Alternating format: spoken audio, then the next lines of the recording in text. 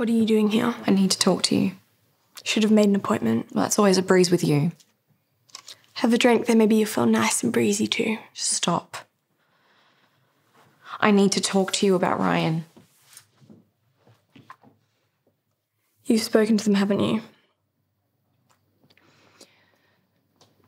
They want to make a deal.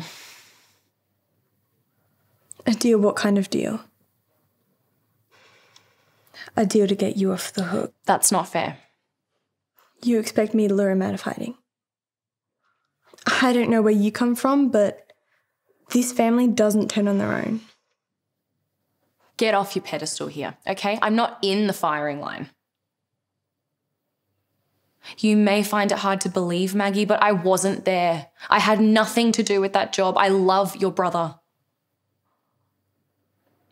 He has the opportunity to not spend the rest of his life looking over his shoulder. Don't you want that for him? I don't want him to be in a cell. And you may find this hard to believe, but you're not the first pretty girl he's taken along for the ride. I know a snake when I see one, Tess. And if you do love him, leave him alone.